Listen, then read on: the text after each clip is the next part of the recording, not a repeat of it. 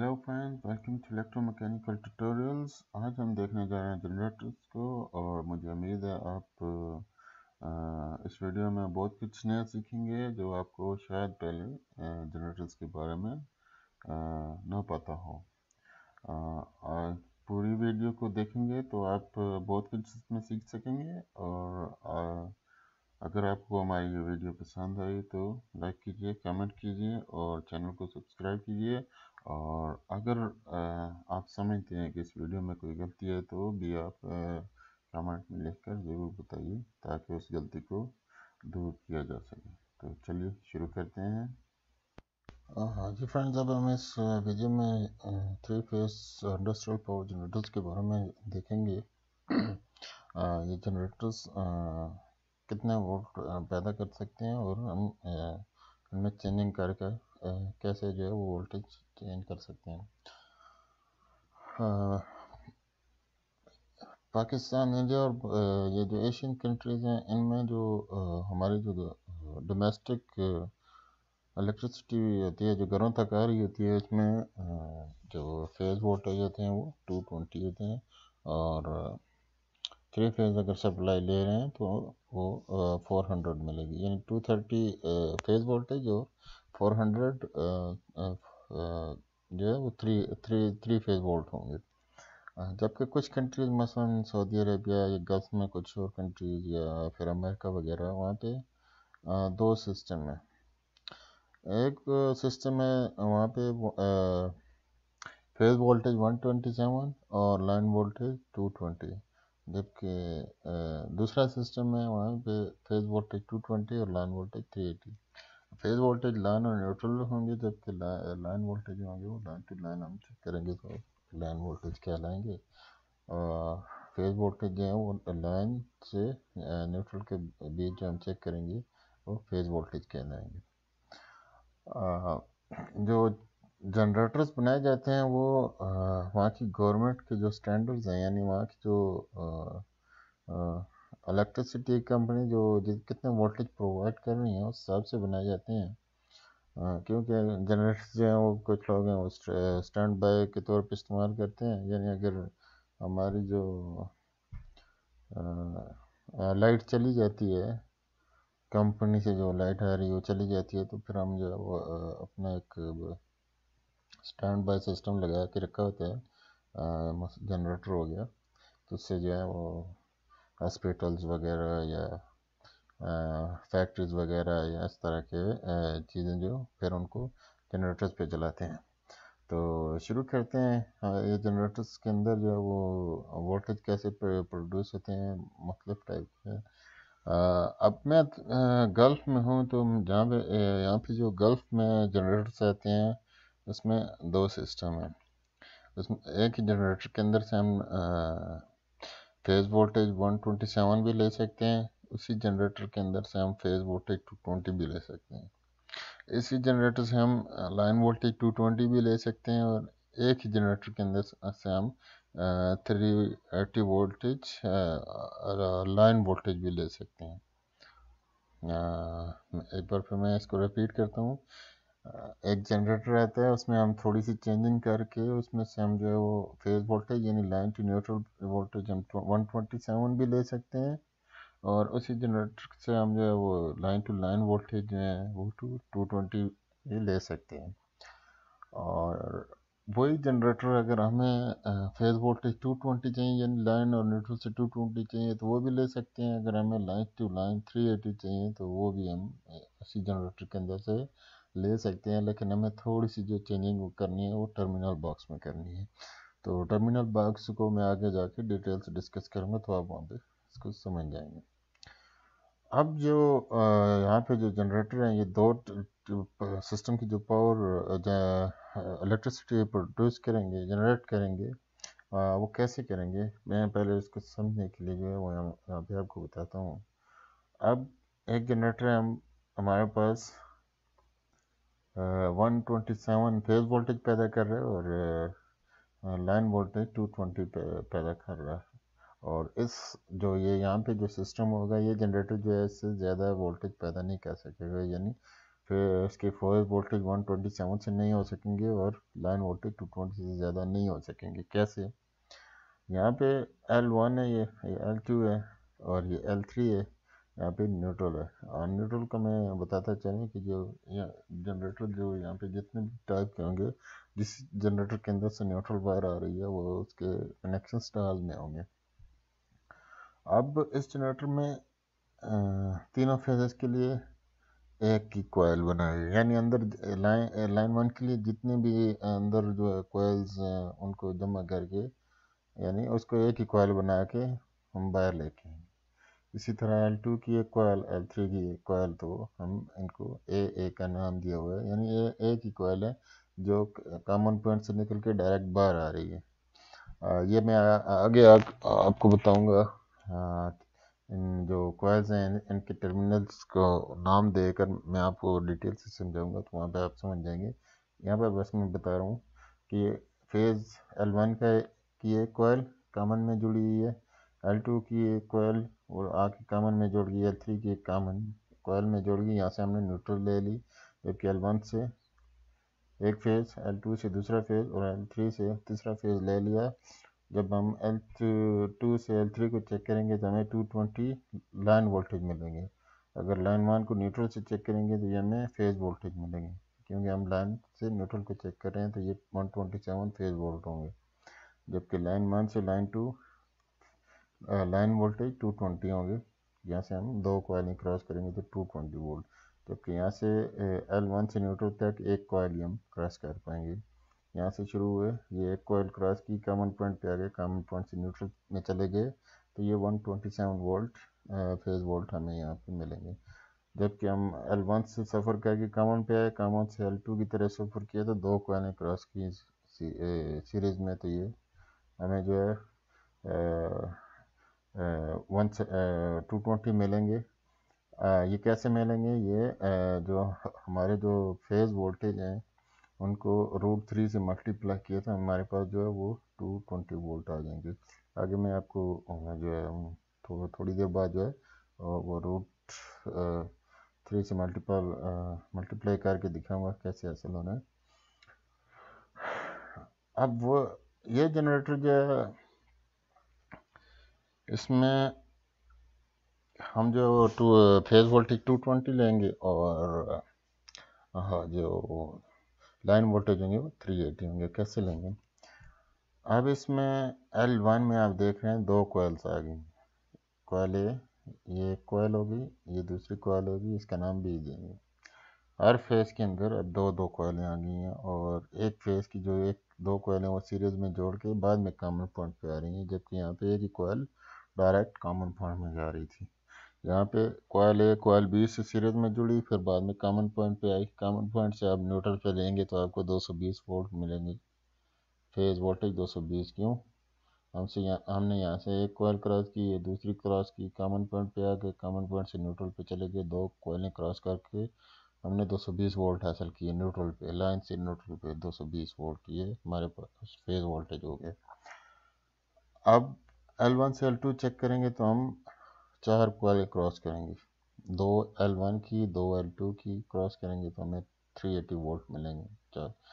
चार कोयलें क्रॉस करेंगे। अब 120 फेज वोल्टेज है, तो दो लाइनों के 380 कैसे आ रहे हैं ये भी हम अगर फेज वोल्टेज को √3 से मल्टीप्लाई करेंगे तो हमारे पास जो है वो 380 आएंगे। कैसे आते हैं हम चेक कर लेते हैं। अभी एक कैलकुलेटर,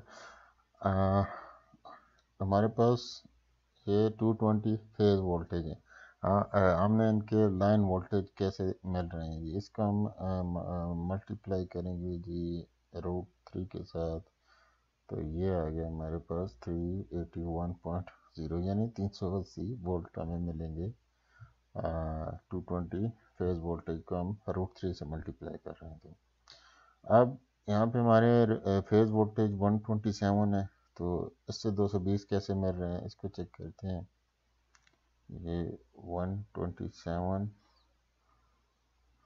मल्टीप्लाई किया हमने इसको √3 के साथ, तो हमारे पास जवाब आया 219 वोल्ट, यानी हमारे जो फेज वोल्टेज यहाँ पे होंगे, लाइन वोल्टेज जो होंगे यहाँ पे 220 होंगे, और फेज वोल्टेज 127 है। अब इंडिया, पाकिस्तान और एशियन कंट्रीज़ में क्या होता है, हमारे जो फेज वोल्टेज होते हैं वो 230 होते हैं, 230 वोल्टेज हैं। उसको हम लाइन वोल्टेज चेक करेंगे तो इसको भी हम जो है मल्टीप्लाई करें रूट 3 से, तो हमारे पास जवाब आ गया 398, यानी 400 वोल्ट। पाकिस्तान, इंडिया और ये जो कंट्रीज़ हैं यहाँ पे कितने हो गए, 400 लाइन वोल्टेज हो जाएंगे। फेज वोल्टेज 220 यानी लाइन टू न्यूट्रल 230 वोल्ट है, और लाइन टू लाइन जो है वो 400 वोल्ट है। तो वापस चलते हैं। उम्मीद करता हूँ ये जो स्टेप है आपको समझ आ गया होगा। अब जो है नेक्स्ट स्टेप पे चलते हैं। अब हम यहाँ पे चेक करेंगे जी जल्दी से कि लाइन टू लाइन जो 380 वोल्ट कैसे ऐसा कर रहे हैं। तो हमारे पास L1, L2, L3 और ये न्यूट्रल। न्यूट्रल हम कहाँ से ले रहे हैं, ये जो तीनों फेजेस हैं यानी L1, L2, L3, तीनों जो लाइनें हैं इनके जो कॉइल के आखिरी सिरे हैं उनको हमने एक जगह में सॉरी एक जगह में जो है वो ज्वाइंट करके वहाँ से जो पॉइंट लिया उसको हम न्यूट्रल पॉइंट कह देंगे। जैसे आप देखते हैं थ्री फेज मोटर में अगर स्टार कनेक्शन है तो वैसे ही वाइंडिंग की जो एक तरफ के सिरों को मिला के हम वहाँ पे न्यूट्रल उस एक किस्म की न्यूट्रल बन जाती है। तो यहाँ भी वही सिस्टम है। अब इसमें जो जनरेटर में जो वाइंडिंग है, मसलन L1 को ले लेते हैं। L1 की जो जितनी भी वाइंडिंग है इस जनरेटर के अंदर, L1 की जितनी भी वाइंडिंग है यानी जितनी भी कॉइल्स हैं हम उनको दो हिस्सों में तकसीम करेंगे, यानी उस पूरी उन कॉइल्स को दो हिस्सों में डिवाइड करेंगे। ये जो डिवाइड वाला सिस्टम है वो आगे आपको समझ आएगा। तो मैं यहाँ पे जो है ना वो थोड़ा सरसरी बता रहा हूँ। हमारे जो L1 की जितनी भी कॉइल्स होंगी उनको बराबर दो हिस्सों में तकसीम करेंगे। एक हिस्सा हो जाएगा A और दूसरा हिस्सा B।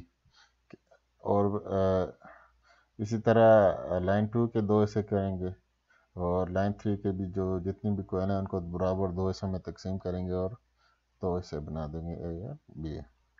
अब जो L1, L2, L3 की जो पहला हिस्सा है A, उसकी जो वाइंडिंग का पहला हिस्सा है उसको हम U, V, W या T1, T2, T3 का नाम दे देंगे। यहाँ पे हम फॉलो करते हैं U, V, W और X, Y, Z, U2, V, Q, W और 0। कुछ जनरेटर में जो वो T1, T2, T3 होते हैं, और दूसरी तरफ T4, 5, 6। फिर जो दूसरा हिस्सा आ जाता है उसकी पहले जो सिरे आते हैं T7, T8, T9, और जो दूसरे हिस्से के दूसरी साइड के जो सिरे हैं उनको T10, T11, T12 कहते हैं।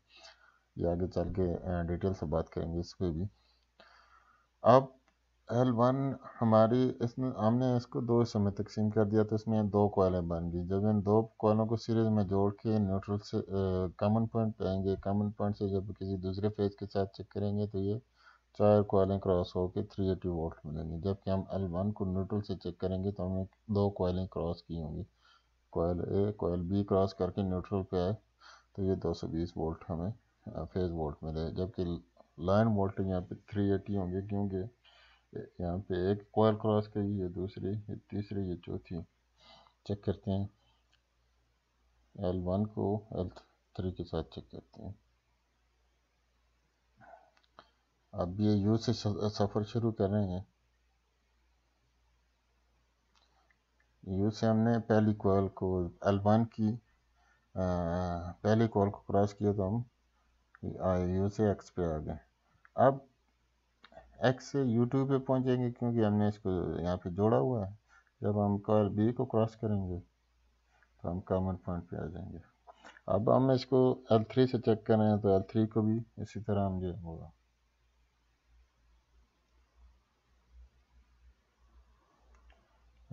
L3 के जो पहला पॉइंट है W, उसको क्रॉस के कॉइल को क्रॉस करके Z पे पहुंच गए। अब Z हमने W2 पे जोड़ा हुआ है L3 की दूसरी कॉइल पे, तो इसको क्रॉस करेंगे तो हम जो डायरेक्ट कॉमन पॉइंट पे पहुंच जाएंगे और हमारा L1 ऑलरेडी कॉमन जुड़ा हुआ है। तो अब दो फेजेस के दरमियान वोल्ट जो होंगे वो 380 होंगे। कैसे? यहाँ से सफ़र करके हम यहाँ के 380 वोल्टेज हमें मिल गए। इसी तरह जो है वो L2 है, उसको भी क्रॉस करके जाएंगे तो वही 380 वोल्ट लाइन टू लाइन मिलेंगे और 220 फेज वोल्टेज मिलेंगे। यानी हम यहाँ से शुरू करेंगे तो दो कॉइलें क्रॉस की और न्यूट्रल पे आ गए तो दो कॉइलें क्रॉस करके 220 फेज वोल्टेज हासिल किए। अब यह तो था 220 और 380 वोल्ट हमने लिए। यहाँ पे जो है हम उसी जनरेटर को, यानी ये वही जनरेटर होगा, वही वाइंडिंग होगी और इसी को हम जो है वो लाइन वोल्टेज 220 बनाएंगे और फेज वोल्टेज 127। वही यानी जो टर्मिनल आ रहे हैं वही वाइंडिंग है, वही स्टेटर है, वही जनरेटर है। बस हमने इससे जो लाइन वोल्टेज है वो 220 लेने हैं और फेज वोल्टेज 127 लेने हैं। तो कैसे करेंगे? हम जो L1 की दो कॉइल्स हैं उनको आपस में पैरेलल में जोड़ देंगे। पैरेलल में कैसे जोड़ेंगे? पैरेलल में कैसे जोड़ेंगे मैं यहाँ पे आपको थोड़ा बता देता हूँ। ये हमारे पास L1, L2 और L3 है। अब मैंने यहाँ क्या किया, L1 की जो दो कॉइल हैं A और B उनको आपस में पैरेलल में जोड़ दिया। वो कैसे? L1 का जो एक हिस्सा है वो LB के दूसरे एक सिरा दूसरे सिरे के साथ मैंने यहाँ पे मिला दिया। यानी ये और ये दोनों सिरे आपस में मिला दिए और दूसरा सिरा जो है वो ऑलरेडी कॉमन पॉइंट से मिले हुए हैं। तो ये हमारी दोनों जो कॉइल्स हैं वो पैरेलल में हो जाएंगी। यानी यहाँ से जाओ यहाँ से जाओ, एक ही बात होगी और ये एक कॉइल तस्वर होगी। इसी तरह L2 की दोनों कॉइल पैरेलल में होके एक कॉइल बन जाएंगी और L3 की जो दोनों कॉइल हैं वो एक तरह से पैरेलल में हो जाएंगी। तो अब यहाँ पे देख सकते हैं, मैं जो है कलर चेंज कर लेता हूँ ताकि आप लोगों को समझ आए।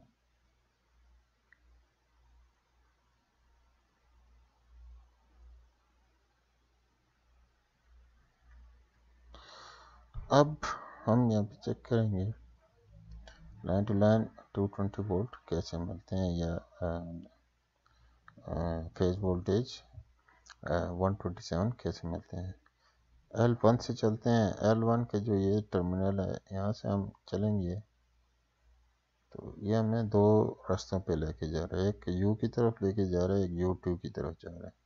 U क्या है? वो हमारे जो L1 की पहली कोयल है उसका पहला सिरा है, जबकि U2 जो है हमारी L1 की दूसरी कोयल B का जो पहला सिरा है। तो दोनों पॉइंट में लेके जा रहे हैं। तो हम जब कोयलों से गुजरेंगे तो दोनों कोयलों से एक साथ ही गुजर के कॉमन पॉइंट पहुंच जाएंगे। यहाँ से गुजरें कोयल से या यहाँ से भी जाएंगे तो दोनों कोयल के अंदर से गुजर के कॉमन पॉइंट पे चले जाएंगे। तो ये जो दोनों कोयल हैं A और B L1 की वो पैरेलल में जुड़ी हुई हैं। यानी कोयल A का पहला सिरा और कोयल B का दूसरा सिरा आपस में जुड़े हुए हैं। कोयल A का दूसरा सिरा और कोयल B का दूसरा सिरा आपस में जुड़े हुए हैं। तो ये एक कोयल बन जाएगी पैरेलल में। ओके, अब इसको हम जो न्यूट्रल के साथ चेक करेंगे तो ये यहाँ से गुजरे, एक कोयल क्रॉस की तो हम जो न्यूट्रल पे 127 वोल्ट हासिल कर रहे हैं। जब हम लाइंस को लाइन से चेक करेंगे तो हमें 220 मिलेंगे। कैसे? इसी तरह हम L2 को चलते हैं। L2 से हम चले तो ये दो रास्तों पे जा रहे हैं, एक वाइंडिंग A और ये कॉइल A और कॉइल B पे। जब हम किसी एक कॉइल से गुजरेंगे तो दोनों कॉइलें ऑटोमेटिकली हमारी जो है वो दोनों से गुजर जाएंगी, दोनों कॉइल से, कॉइल A और कॉइल B से। तो ये भी कॉमन पॉइंट पे चली जाएगी। अब हम L1 को L2 से चेक करेंगे तो हमें ये 220 मिलेंगे लाइन टू लाइन वोल्टेज। जैसे वो एक कॉइल यहाँ से ये क्रॉस की, एक कॉइल यहाँ से क्रॉस की, ये दो क्रॉस तो दोनों ही की हैं लेकिन पैरेलल में है तो एक ही कॉइल तस्वर होगी। तो ये टोटल हमने 2 कॉइलें जब क्रॉस की तो हमारे 220 वोल्ट हमें लाइन टू लाइन मिली। और जब हम लाइन टू न्यूट्रल चेक करेंगे तो 127 वोल्ट हम जो है वो हमें मिलेंगे। अब जो है हम देखते हैं कि हम जो है टर्मिनल बॉक्स के अंदर चेंजिंग करके कैसे जो है वो 2 टाइप्स के वोल्टेज ले सकते हैं, यानी फेज वोल्टेज 220 और फेज वोल्टेज 127 कैसे ले सकते हैं जनरेटर के अंदर इसके टर्मिनल बॉक्स में चेंजिंग करके।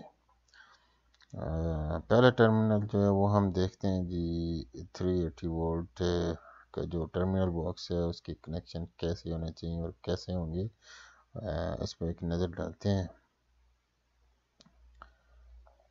यहाँ पे आप देखें जी T1 T2 T3, ये T7 T8 T9 T4 5 6 10 11 12।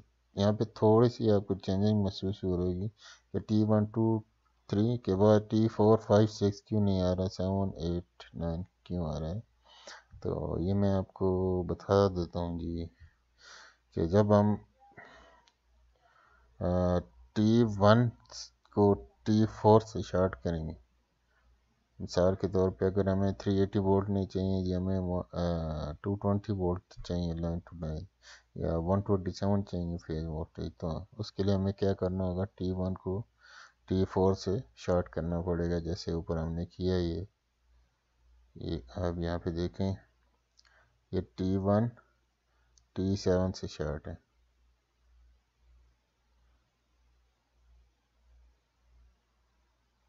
T1 T7 से शॉर्ट होगा। तो हमारा जो जब हम उसको सीधे पॉइंट पे लगाएंगे, यानी अगर T7 हमारा है तो हम इसको क्रॉस करके यहाँ आएंगे, यानी इस पॉइंट को क्रॉस करना होगा। तो हमारे पास ये जो बस बार का पीस होगा या जो जंपर होगा ये बेयर का पर होगा, यानी बगैर इंसुलेशन के होगा। तो हम जब हम इस पॉइंट को क्रॉस करने की कोशिश करेंगे तो ये शॉर्ट हो जाएगा। तो इसके लिए हमने क्या किया है, इस पॉइंट को उठा के इधर ले।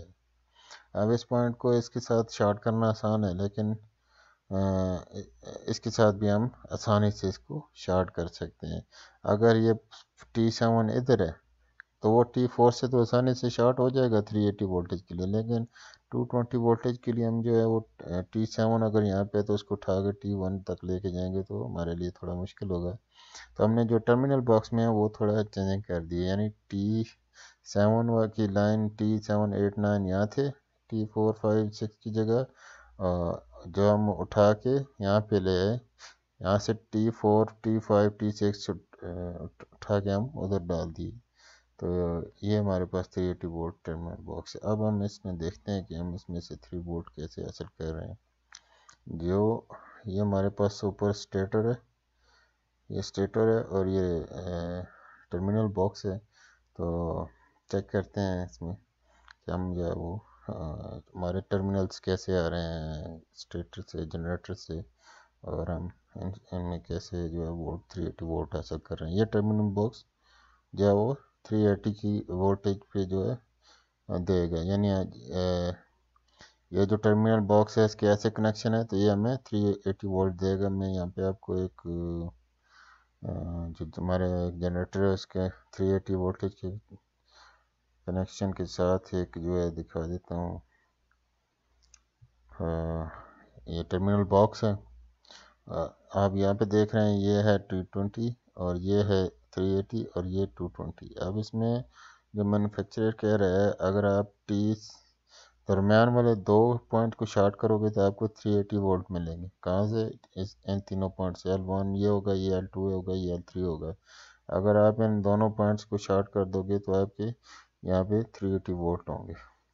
अब अगर आपका जो घर है वो 220 लाइन टू लाइन या 127 जो वो लाइन टू न्यूट्रल है, तो आप क्या करेंगे, यहाँ से ये बस बार उठा देंगे, एक यहाँ लगाएंगे एक यहाँ लगाएंगे, वो आगे जाकर आपको देखेंगे तो मालूम पड़ेगा। तो यहाँ इस तरह के जो टर्मिनल बॉक्स के कनेक्शन होंगे वो 380 वोल्ट पैदा कर रहा होगा। तो आगे बढ़ते हैं। अब इस टर्मिनल बॉक्स को देखते हैं कि हम इसके अंदर से कैसे 380 वोल्ट पैदा करें। अब हम यहाँ पे टर्मिनल बॉक्स के अंदर हैं, ये हमारे लोड की तरफ L1 जा रहा है। अब हम L1 को ट्रेस करते हुए टर्मिनल बॉक्स में आ गए जी, कि हम ये कैसे स्टेटर के अंदर घूम के 380 वोल्टेज आ। जब हम स्टेटर के अंदर आए तो L1 से हम T1 पे पहुंच गए। ये स्टेटर का जो पहला पॉइंट है इसका नाम T1 है। T1 पे हम जब चलेंगे तो यहाँ से T1 जो है वो हमें एक टर्मिनल लीड या केबल के ज़रिए हमें स्टेटर के अंदर लेके जा रहा है। टर्मिनल बॉक्स से ये लीड हमें स्टेटर के अंदर लेके जा रही है, और स्टेटर की ये वाइंडिंग का पहले इसका नाम है ए। अब वाइंडिंग कॉइल ए जो है उसका जो पहला सिरा है वो T1 है। जब हम इस कॉइल को क्रॉस करके पहुंचे दूसरे सिरे पे, उसका नाम यहाँ पे T4 है। T4 ने क्या किया, हमें एक लीड के ज़रिए उठा के बाहर ले आया टर्मिनल बॉक्स से। T4 स्टेटर से उठा के टर्मिनल बॉक्स के अंदर T4 उस पॉइंट का भी नाम है वहाँ पे ले आया। अब हमने जो है वो अपने हाथों से T4 को T7 के साथ शॉर्ट किया, एक बस बार के ज़रिए या एक जंपर के ज़रिए। तो हम अब T4 से T7 पे चले गए। अब T7 से एक लीड हमें वापस स्टेटर के अंदर लेके जा रही है, वहाँ पे इसका नाम T7 है, लेकिन ये L1 की बी कोयल हो गई। तो यहाँ से हम जो है वो इस कोयल को क्रॉस करेंगे तो हम जो है कॉमन पॉइंट पे पहुँच जाएंगे। तो यहाँ से हम चले, ये एक कोयल क्रॉस की, यहाँ फिर बाहर आए इस टर्मिनल बॉक्स में, टर्मिनल बॉक्स से फिर अंदर चले गए। तो ये हमें जो है वो दो कोयलें सीरीज में क्रॉस कर ली। ये आप देखें ये सीरीज सर्किट बन रहा है। यहाँ से चले, ये क्रॉस की, यहाँ से बाहर वापस आए T4 पे, T4 से 7 में गए, और 7 से अंदर वापस स्टेटर के अंदर गए, स्टेटर से कोयल को क्रॉस की। तो ये दो कोयलें सीरीज में क्रॉस करके हम कॉमन पॉइंट पे पहुंच गए। तो ये हमें जो दो कोयलें ये 220 वोल्ट देंगी न्यूट्रल के साथ। अगर आप इसको फेज के साथ चेक करेंगे तो फेज दूसरे लाइन की जो दो दो कोयलें होंगी वो भी जो है वो वोल्टेज पैदा कर रही होंगी। तो आपको इन दो के दरमियान 380 वोल्ट मिलेंगे। जब एक कॉइल के एक फेज के जब वोल्टेज को आप √3 के साथ मल्टीप्लाई करोगे तो आपको जो है वो दो फेज के वोल्टेज का आंसर मिल जाएगा। अब हम L2 से चलते हैं। ये L1 तो हमने कंप्लीट कर लिया, L2 से चलते हैं। ये L2 से चले तो ये L2 जो है हमें स्टेटर के अंदर लेके जा रहा है, टर्मिनल बॉक्स से T2 से स्टेटर के अंदर T2 है उस पर लेके जा रहा है।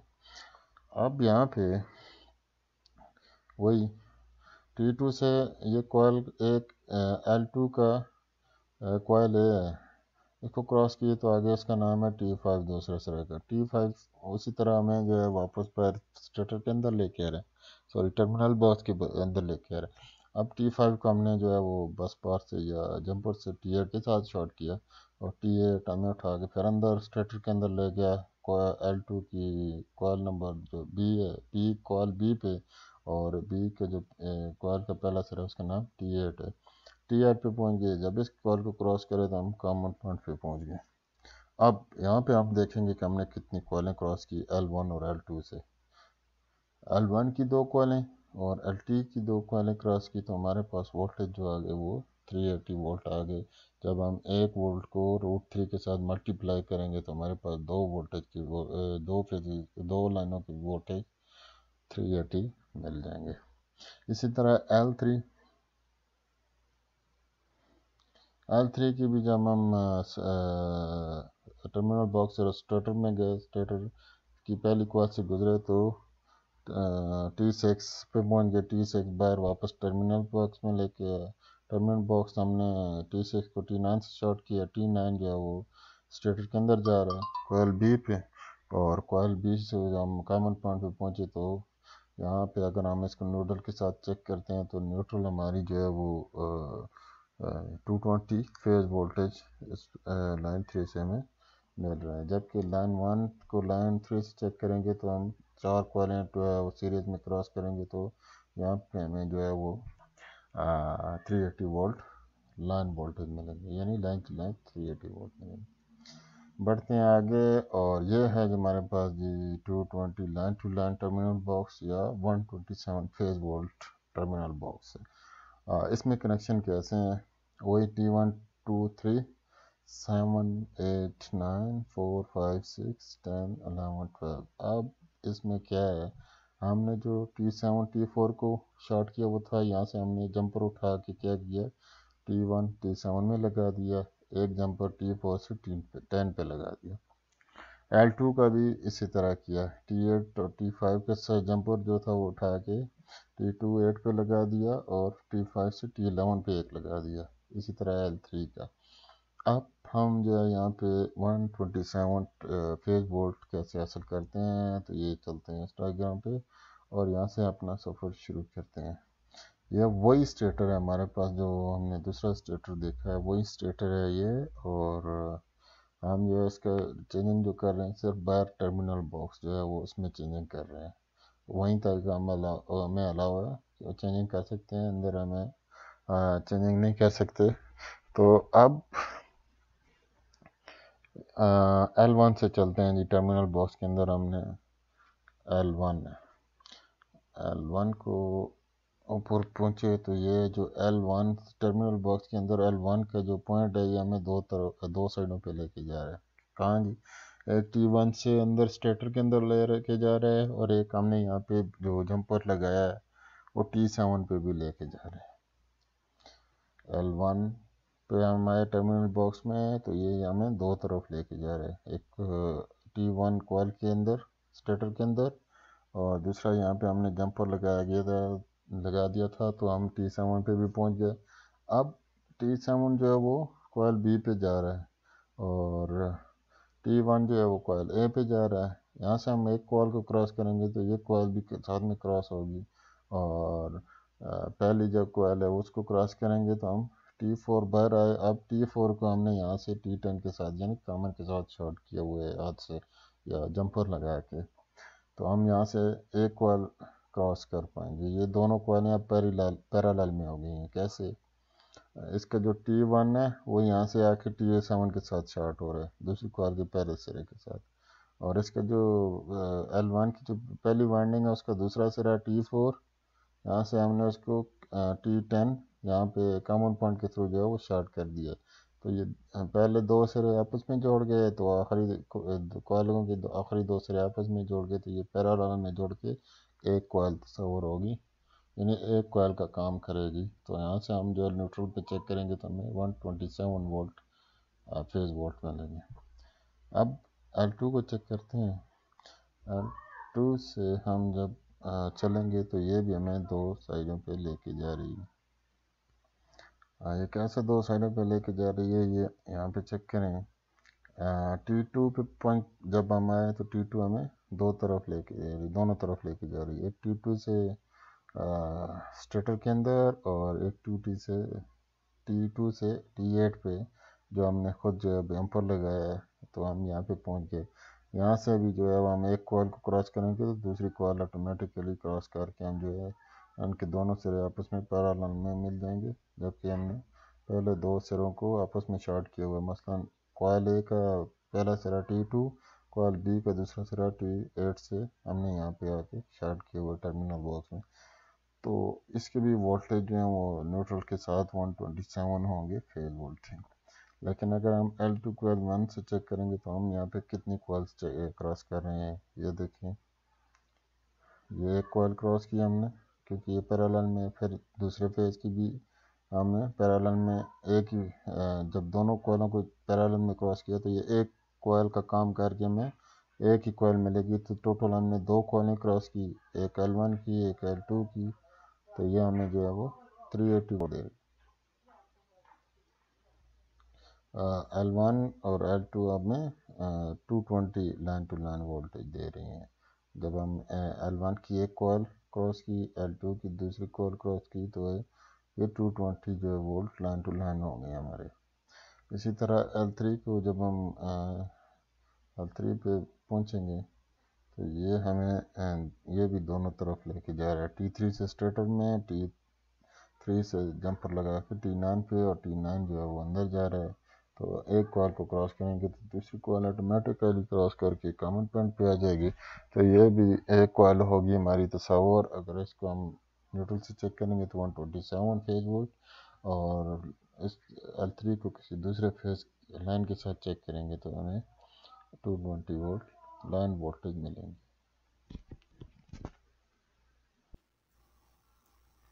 जी तो फ्रेंड्स, ये हमारे पास 725 किलोवाट का जनरेटर है। इसमें से आप देख रहे हैं बहुत ज़्यादा लीड्स आ रही हैं, लेकिन ये लीड्स जो हैं वो जनरेटर के अंदर से आ रही हैं। जो हमारे टर्मिनल पॉइंट्स हैं वहाँ से एक टर्मिनल पॉइंट से जो है वो चार चार केबलें आ रही हैं। यानी हमारा जो T1 है वो L1 होगा तो हम वहाँ से 120 mm की चार केबलें या चार लीड्स लेके आ रहे हैं, जबकि जो L2 है वहाँ से या T2 है वहाँ से चार केबलें उस पॉइंट से लेके आ रहे हैं 120 mm की चार लीड्स। और L3 की या T3 की जो टर्मिनल्स हैं उससे भी हम जो है वो 120 mm की चार केबलें लेके आ रहे हैं। ये अंदर वाइंडिंग से जो हमारा T1 T2 और T3 के पॉइंट है, जैसे कि हमने पीछे देखा था, वहाँ से लेके आ रहे हैं वहाँ। और न्यूट्रल से हम जो है वो 9 केबलें लेके आ रहे हैं, क्योंकि हमारे जो हर टर्मिनल है जो वाइंडिंग के जो दूसरी कोयल का आखिरी हिस्सा है, वहाँ से हम हर पॉइंट से यानी T10 तीन केबलें बाहर लेके आ रहे हैं, T11 तीन केबलें बाहर लेके आ रहे हैं, तीन लीड्स, और T12 की तीन लीड्स बाहर लेके आके हम यहाँ पे कंबाइन करेंगे। तो चलिए यहाँ पे देखते हैं।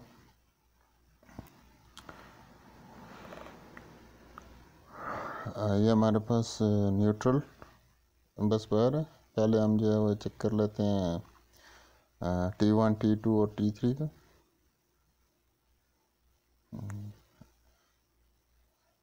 एक मिनट, ये देखें यहाँ पे ये T1 की चार केबलें हैं, ये चार लीड्स कह रहे हैं। ये T1 के पॉइंट अंदर वाइंडिंग से आ रहे हैं, और ये है T2, इसकी भी चार लीड्स आ रही हैं T2 के पॉइंट से वाइंडिंग से। और ये T3, ये तीनों जो हैं वो जो अंदर हमारी कोयल्स हैं उनका पहला सिरा है T1 T2 और T3 का। 120 mm की चार केबलें लेके रहे हैं हर पॉइंट के ऊपर से। क्योंकि ये ज़्यादा पावर का जनरेटर है तो हम ज़्यादा केबल वो बड़े साइज़ की केबल चाहिए होंगी।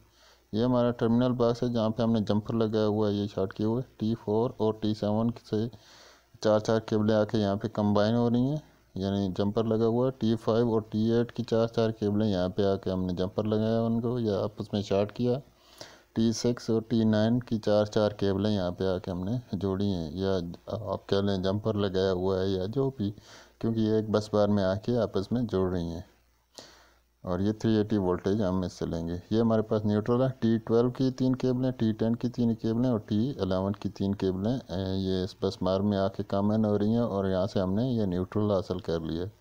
ये न्यूट्रल की बस बार हो जाएगी, जबकि वो सामने तीन जो बस बार हैं वो L1 L2 और L3 की हैं, यानी T1 T2 और T3 की बस बार है।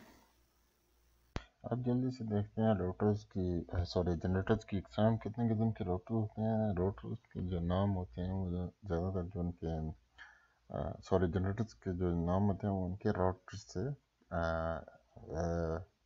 उनको दिए जाते हैं। कैसे, मसलन जो हम एक जनरेटर को जो नाम देंगे वो उसके राउटर पे जो हम डीसी सप्लाई पहुंचा रहे हैं वो किस तरीके से पहुंचा रहे हैं उससे उसका नाम दे रहे हैं। मसलन एक होता है स्लिप रिंग, एक होता है ब्रशलेस, एक होता है ब्रशलेस विद पीएमजी। ये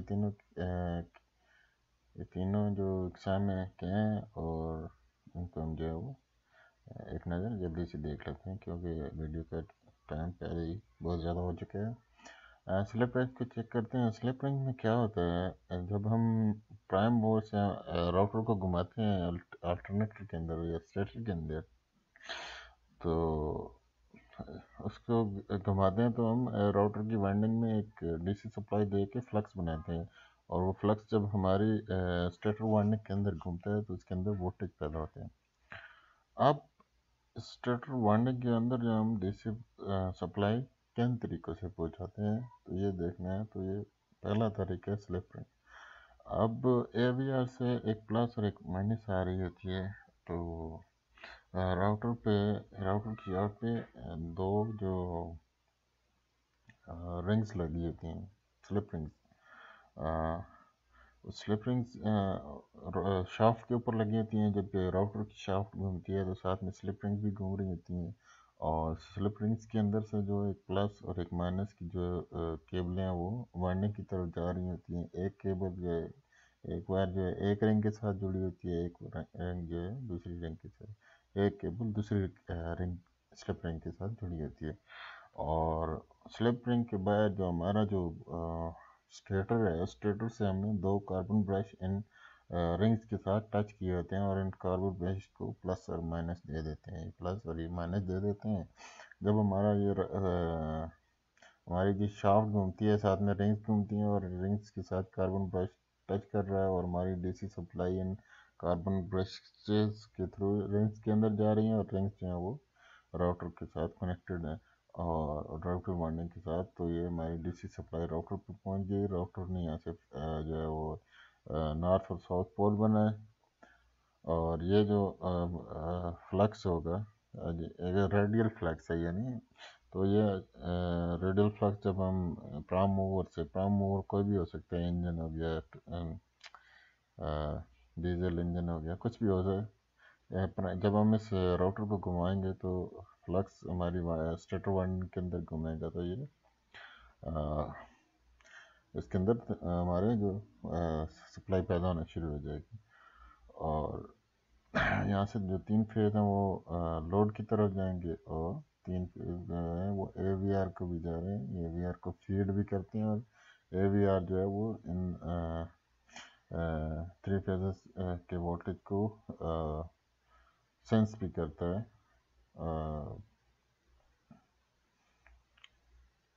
यानी इनको रेगुलेट भी करते हैं। AVR तो आप जानती होंगे, अगर नहीं जानते तो मैं जो है वो हर चीज़ के आगे इंशाल्लाह फ्यूचर में कंप्लीट वीडियो डालूंगा, आप जान पाएंगे इसके बारे में। फिलहाल हम जल्दी से साम देख लेते हैं।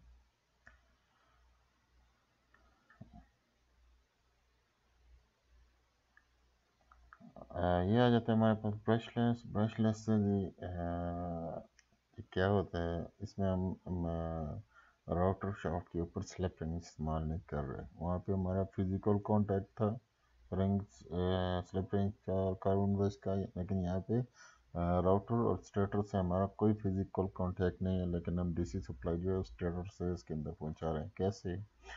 हमारे एरिया से डीसी उसी तरह प्लस और माइनस आ रही है, लेकिन यहाँ पे एक एक्स्ट्रा जो हमारा एक एक्स्ट्रा स्टेटर और एक छोटा स्टेटर और छोटा राउटर होगा, यानी इसको हम एक्सिलरी स्टेटर एक्सिलरी राउटर भी कह सकते हैं। इसमें हमारे दो एक स्टेटर वाइंडिंग होगी, दो राउटर वाइंडिंग होगी।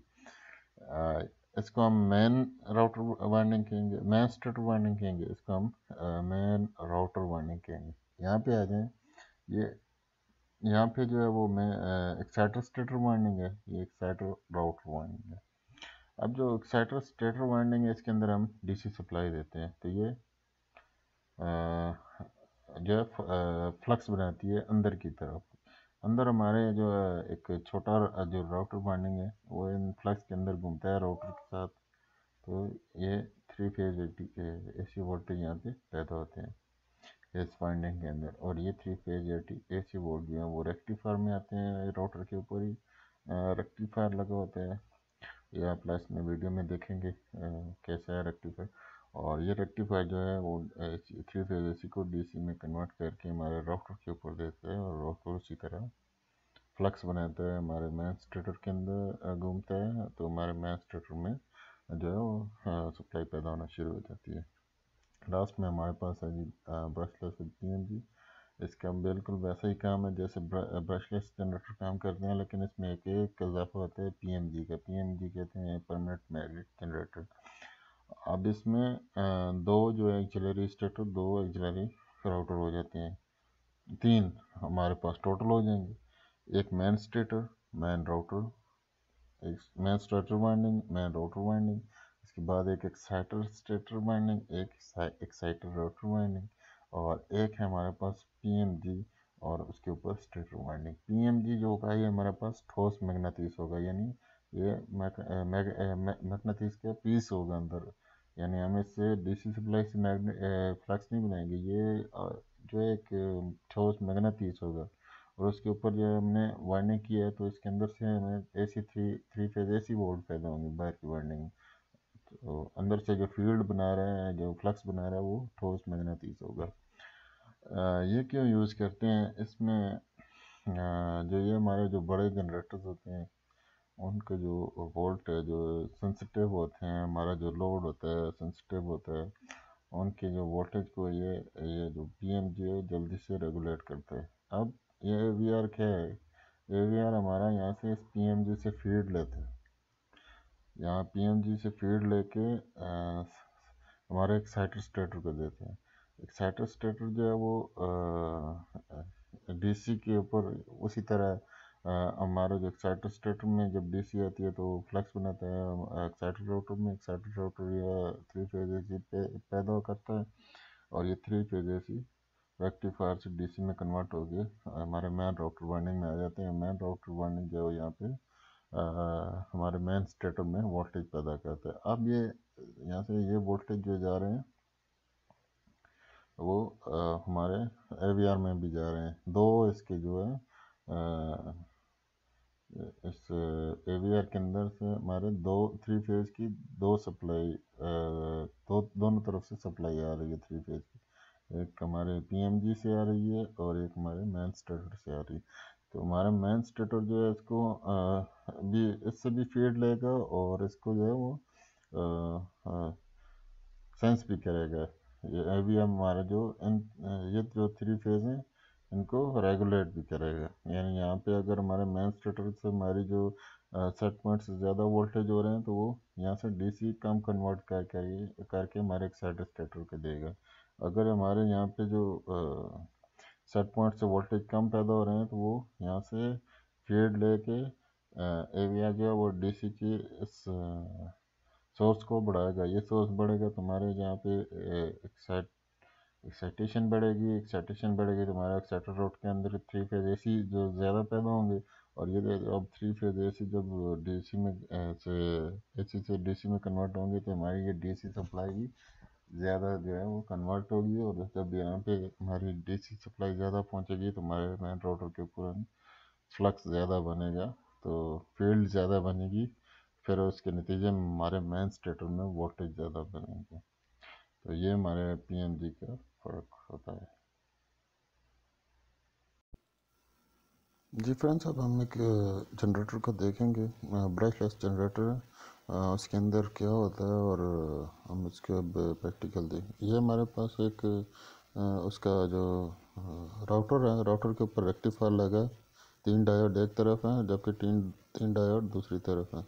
ये थ्री फेज एसी को डीसी में कन्वर्ट करके मेन राउटर वाइंडिंग को डीसी सप्लाई देते हैं। ये हमारे पास मुकम्मल राउटर है। नीचे जो है वो दो पोल राउटर है, ऊपर एक्साइटर राउटर वाइंडिंग है। नीचे दो पोल वाइंडिंग है।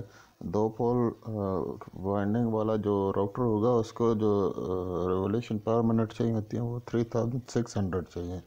अगर ये राउटर हमारा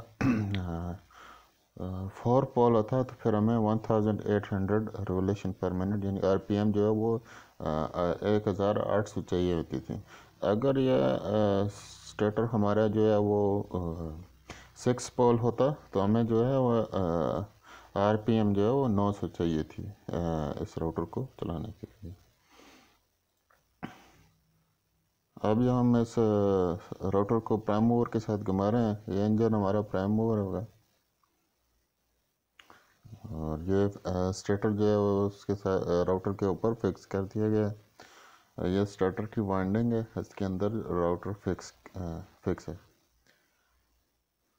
ये आप देख सकते हैं, ये मेन स्टेटर वाइंडिंग है, इसके अंदर वोल्टेज पैदा होती है। अब हम जो है वो एक्साइटर स्टेटर को फिक्स कर रहे हैं। ये कवर के साथ फिक्स है, जब हम कवर को फिक्स करेंगे तो ये हमारा एक्साइटर स्टेटर जो है वो एक्साइटर राउटर के ऊपर जाके बैठ जाएगा। तो जब हमारा राउटर घूमेगा तो साथ में हमारी एक्साइटर राउटर भी घूमेगा, और हम जब एक्साइटर स्टेटर में जब देंगे डीसी सप्लाई तो ये फ्लक्स पैदा करेगा, और हमारा जो अंदर एक्साइटर राउटर घूम रहा होगा उसके अंदर जो है वो वोल्टेज 3 फेज वोल्टेज पैदा होंगे जो कि मेन राउटर को देना शुरू कर देगा।